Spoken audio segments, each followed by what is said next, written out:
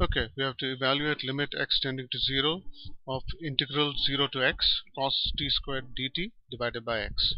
So we have to ask ourselves a question: is this problem about evaluating limits or about evaluating integrals? Which is the more important one? Yeah. Now, it looks like, just looking at the problem, that we need, in order to be able to evaluate the limit, we at least need to know what this numerator is. Yeah. So evaluating the integral seems to be important, and let us try to do that. Yeah. So integral from 0 to x of cos t squared dt. Let's say we substitute. Yeah. So we substitute t squared is equal to u. That gives us 2t dt is equal to du. In other words, dt is equal to du by 2 root u. And then for the limits, when t is equal to 0, u will be 0. When t is equal to x, u will be x squared. So the integral now becomes integral from 0 to x squared of cos u du divided by 2 root u. Now initially we just had a purely trigonometric argument, yeah, cos t squared dt, and now we have changed that into a combination of a trigonometric and algebraic one. In other words, we made it more complicated. Yeah? So this is not the right approach. Now, apart from substitution, there is another technique by parts, right? So let's try by parts. So we have integral cos t squared dt. Let's take cos t squared as the first part and 1 as the second part. So then we have cos t squared integral dt minus integral of d by dt cos t squared integral dt dt. So that becomes cos t squared into t minus integral of minus sine t squared into 2t into t dt. This turns out to be t cos t squared plus the integral of 2t squared sine t squared dt.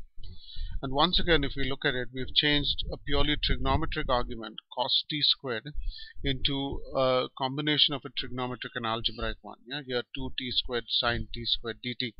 And there's no way now to proceed. So again, this would seem to be a wrong approach. So let's take a look at it again. Yeah? We know that there is a limit.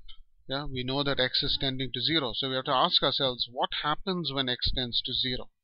Yeah, when x tends to 0, this integral is from 0 to something that's tending to 0. In other words, no matter what the argument is inside the integral, whatever the integrand is, the definite integral will turn out to be something that is tending to 0. Yeah. So the numerator is becoming closer and closer to 0, and the denominator is x, that is also becoming closer and closer to 0. In other words, we can use L'Hopital's rule. Yeah, and so using L'Hopital's rule, it means that we need to be able to differentiate both the numerator and denominator, and so we need to use Leibniz's rule for differentiating an integral which has variable limits of integration.